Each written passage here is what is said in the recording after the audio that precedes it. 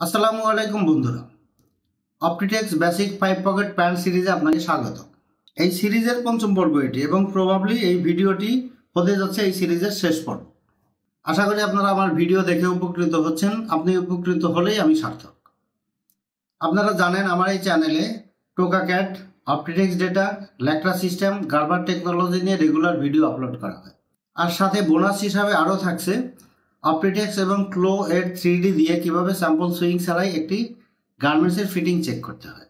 মনে রাখবেন, আমার পরবর্তী ভিডিও বানানো হয় আপনাদের মতামতের ভিত্তিতে। So what you R waiting for? Stay connected by subscribe the channel and let me know what you are looking for. আপনি যদি ইতিমধ্যে সাবস্ক্রাইব করে থাকেন তাহলে আপনাকে অসংখ্য ধন্যবাদ। ভিডিও শেষে মতামত দিতে ভুলবেন না। অতএব বন্ধুরা, বিগত পর্বগুলোতে আমরা দেখেছি কিভাবে এরকম সুন্দর একটা প্যাটার্ন করব, প্যাটার্ন করে কিভাবে চেক করব, প্রপারলি গ্রেডিং করব। বিশেষ করে আমরা যে ব্যাক রাইজ এবং ফ্রন্ট রাইজের গ্রেডিংটা দেখেছি, that is very much important for pant grading. So you have to remember this. কারণ হলো আমাদের ব্যাক রাইজের এই রং গ্রেডিংয়ের কারণে কিন্তু ব্যালেন্সিং নষ্ট হয়ে যায়, এক সাইজ থেকে আর এক সাইজের ফিটিং ঠিক থাকে না। সো এটা মেইন একটা রিজন, এক সাইজ থেকে আর এক সাইজের ফিটিং এবং ব্যালেন্স নষ্ট করা। অতএব আপনাদের সকলের কাছে আমার রিকোয়েস্ট থাকবে, আপনারা যদি আমার আগের পর্বটি মিস করে থাকেন তাহলে অবশ্যই দেখে নেবেন। আজকে আমরা এখানে শ্রিঙ্কেজ অ্যালাউন্স অ্যাড করে দিচ্ছি এবং শ্রিঙ্কেজ অ্যালাউন্স অ্যাডের পরে আমরা এটা দিয়ে একটা কমপ্লিট মার্কার করব, নিখুঁত একটা মার্কার করব উইথ হায়ার এফিসিয়েন্সি। অনেকের ভিতরে একটা ভুল ধারণা পোষণ করে থাকেন, লাইক ওয়াশ গার্মেন্টস হলে শ্রিঙ্কেজ করবে, আদারওয়াইজ শ্রিঙ্কেজ করবে না। দ্যাট ইজ কমপ্লিটলি রং।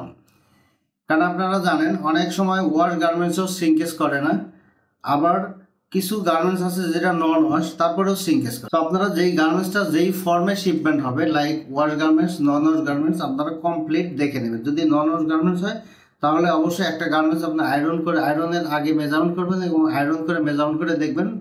কারণ অনেক সময় আছে আয়রনে সেই গার্মেন্টসটা একটু শ্রিঙ্কেজ হতে পারে, স্পেশালি যদি কোনো স্পান্ডেক্স ফেব্রিক্স হয় বা জার্সি টাইপের ফেব্রিক্স হয় তাহলে, অথবা রিপ টাইপের ফেব্রিক্স হয় তাহলে অবশ্যই সেটা আয়রনে শ্রিঙ্কেজ করে। রিপ হলে সেটা অনেক সময় এটা একটু এক্সপান্ড করে। সো এগুলো আপনারা একটু চেক করে নেবেন। আর ওয়াশ থাকলে তো অবশ্যই ওয়াশ করে দেন এটা দেখে নেবেন। ওয়াশের পরেও কিন্তু একটা গার্মেন্টস ওয়াশ হয়েছে, ওয়াশের পরেও কিন্তু আয়রনে একটু শ্রিঙ্কেজও করতে পারে বা একটু এক্সপান্ডও করতে পারে। সো এগুলো আপনারা চেক করে দেন সেই অনুযায়ী এখানে আপনাকে শ্রিঙ্কেজ অ্যাড করতে হবে। But before adding the shrinkage আপনাকে এই প্যাটার্নটা সেভ করতে হবে। সেভ বলতে আমরা চাচ্ছি এটা একটা বেসিক প্যাটার্ন, সো এই প্যাটার্নে আমরা কোনো কিছু করব না। আমরা যদি কোনো শ্রিঙ্কেজ অ্যাড করতে হয় তাহলে নতুন প্যাটার্ন করে সেই ক্ষেত্রে শ্রিঙ্কেজ অ্যাড করবো, তাহলে আমার দুইটা প্যাটার্নই থেকে গেল। সো অনেক সময় হয়তো এটা ক্রস চেক করা লাগতে পারে। সেই ক্ষেত্রে আমরা যেটা করব, লাইক ফাইল, সেভ অ্যাজ, এখানে গিয়ে আমরা এটা দিব হলো লাইক 5x10। 5x10 দিলাম কি জন্য? কারণ আমরা মনে রাখবো প্রথম যেই সংখ্যাটা সেটা হলো লেন্থ আর পরের যে সংখ্যাটা সেটা হলো উইথ। সো আমার এই গার্মেন্টসটা আমি ধরে নিচ্ছি লেন্থে 5% শ্রিঙ্কেজ, উইথে 10% শ্রিঙ্কেজ। এখন আমরা দেখতে পাচ্ছি এই ফাইলের নামটাও হয়ে গেছে 5 × 10, 5x10। তার মানে লেন্থে 5%, উইথে 10%। এটা যে কোনো, এটা আমরা অবশ্যই এটা এইভাবেই লিখবো, কারণ আমরা যখন 5 লিখবো তাহলে এই 5টা যে কেউ দেখলে প্রথম যে 5 সেটা লেন্থ ধরবে এবং পরের 10টা উইথ ধরবে। সো আমরা কখনোই এই উইথটা ফার্স্টে লিখবো না, লেন্থটা ফার্স্টে লিখবো। দেন আমরা এখানে পিছে যাব, পিছে গিয়ে এখানে মডিফাই স্কেল, এখানে আমরা 5-10, কারণ এক্সে 5, ওয়াইতে 10 দিয়ে দেন আমরা অবশ্যই এখানে all piece in this style এটা দিব। দেওয়ার পরে আমরা এনশিওর হয়ে দেখব এখানে স্কেল গ্রেডিং আছে কিনা। স্কেল গ্রেডিংটা কি? লাইক আপনার এখানে এই বেলটা আছে হলো 100 সেন্টিমিটার লেন্থ। 100 সেন্টিমিটার যদি লেন্থ হয়, লেন্থে যেহেতু 5% শ্রিঙ্কেজ, তার মানে এটা 105 সেন্টিমিটার হবে, রাইট? বাট যদি 105 সেন্টিমিটার হয় তাহলে কিন্তু এটা কারেক্ট শ্রিঙ্কেজ অ্যালাউন্স অ্যাড করা হলো না, কারেক্ট শ্রিঙ্কেজ অ্যাড করা হলো না। কারণ 105 যখন হবে 5 সেন্টিমিটার যে বাড়ছে সেটারও কিন্তু একটা শ্রিঙ্কেজ আছে, ঠিক আছে? লাইক এটা যদি আমার লেন্থে 10% শ্রিঙ্কেজ হতো তাহলে 100 সেন্টিমিটার কত হওয়া দরকার ছিল? নর্মালি 110, যদি ক্যালকুলেটার হিসাব করেন। বাট 110 হলে কি হবে? 10 সেন্টিমিটার যেটা বাড়ছে সেটার শ্রিঙ্কেজ কিন্তু আবার 1 সেন্টিমিটার আছে। তাহলে আফটার অ্যাডিং দ্য শ্রিঙ্কেজ এটার লেন্থ কিন্তু হওয়া উচিত ছিল 111.1 মিলিমিটার, ঠিক আছে, কিন্তু যদি 110 সেন্টিমিটার হয়, আপনি যদি ক্যালকুলেটর হিসাব করেন তাহলে 110ই আসবে। কিন্তু আপনি এখানে গিয়ে যদি এটা সিলেক্ট করে দেন, মডিফাই স্কেল, এখানে 5, 10 অল পিস, আর এটা যদি টিক দিয়ে দেন তাহলে হবে কি 110-এর জায়গায় 111.1 হবে। কারণ হলো 110 যেটা বাড়ছে, 10 সেন্টিমিটার যেটা বাড়ছে সেইটারও যে একটা সিঙ্কেজ আছে সেটাও কিন্তু এখানে সে নিয়ে নেবে। এবং আরও একটা কথা আছে, আগে অ্যাড করে নিই। সো ওকে করলাম, করার পরে এটা আমরা দেখতে পাবো এখানে প্যাটার্নটা একটু চেঞ্জ হয়েছে। হ্যাঁ, এখন এখানে আরও একটা কথা যেটা বলতে চাচ্ছিলাম, এই সাইজ থেকে এই সাইজে কিন্তু ছোট বড় হয়েছে। লাইক এখান থেকে এটা কিন্তু অ্যাটলিস্ট 1 সেন্টিমিটার বা 1.5 সেন্টিমিটার বড় হয়েছে, এটা ছোট হয়েছে। যদি আরও অনেকগুলো সাইজ থাকতো তাহলে আরও অনেক ছোট বড় হতো।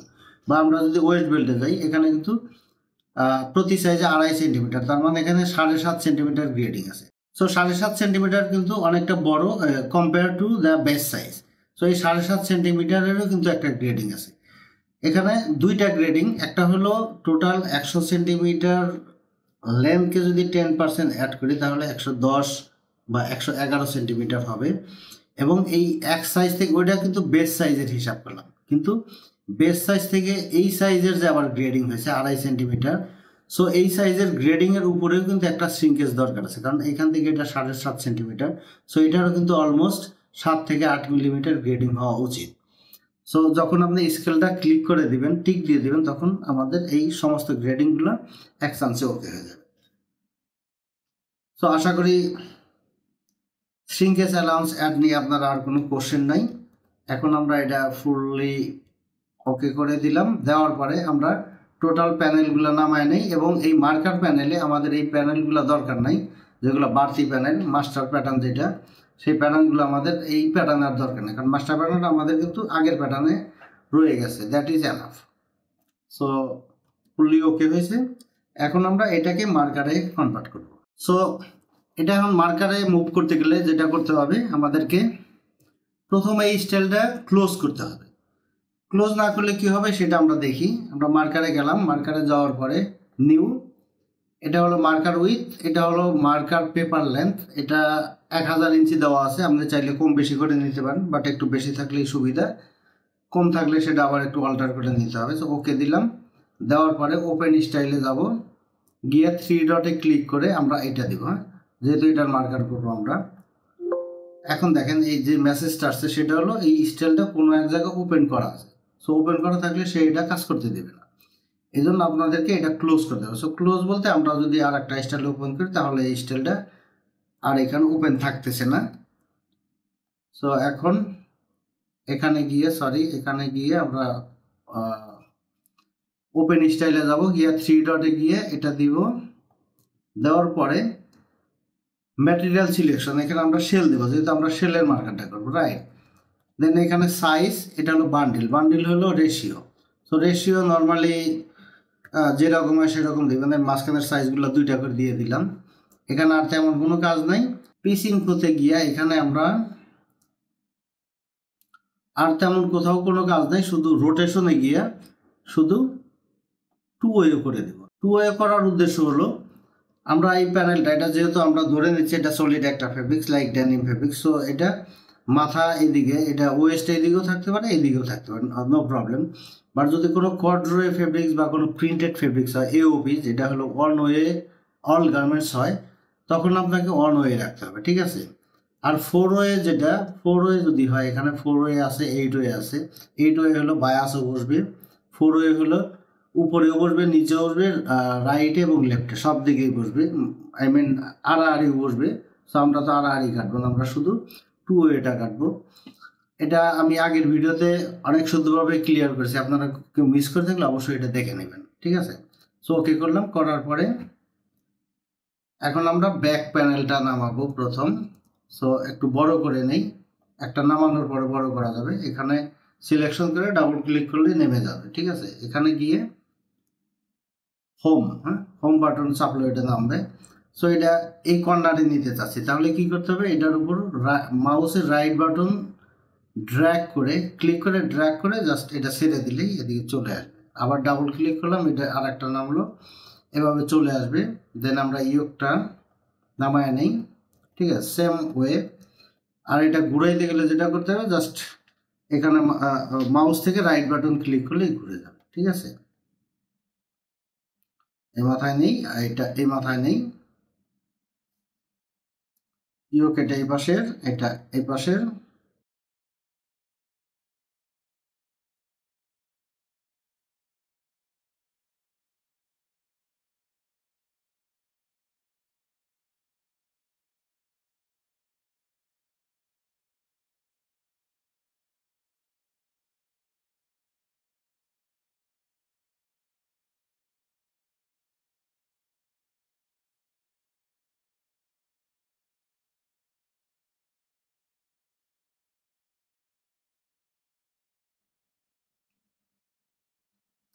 ওকে, ব্যাক বসানো শেষ। এখন আমরা ফ্রন্ট গুলা বসায় দেখি কোনটা কোন দিকে বসে।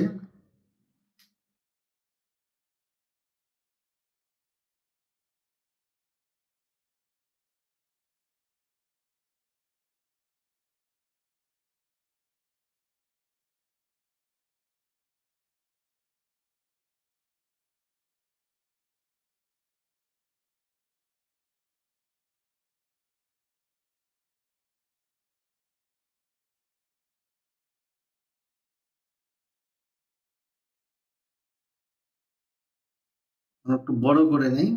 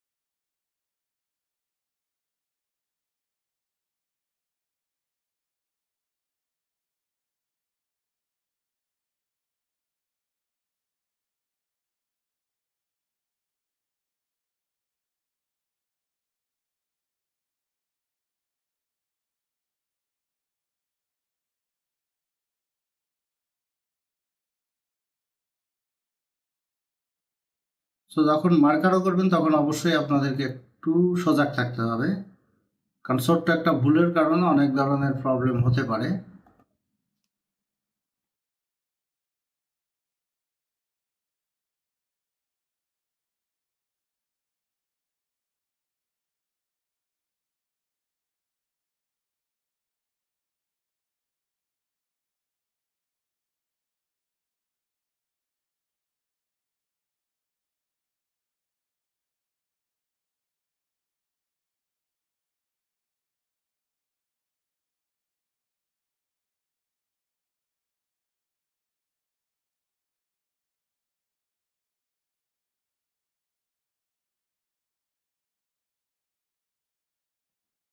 So now check from the left side. Okay, there is no space. Let's see if there anything I can fit. No, there will be no. So I have to move to front.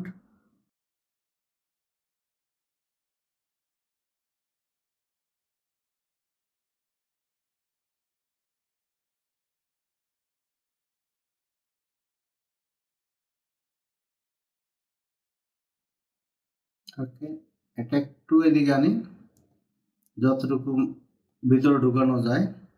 এটা দুইটা selection করলাম, করে একটু সামনের দিকে নিয়ে যাই।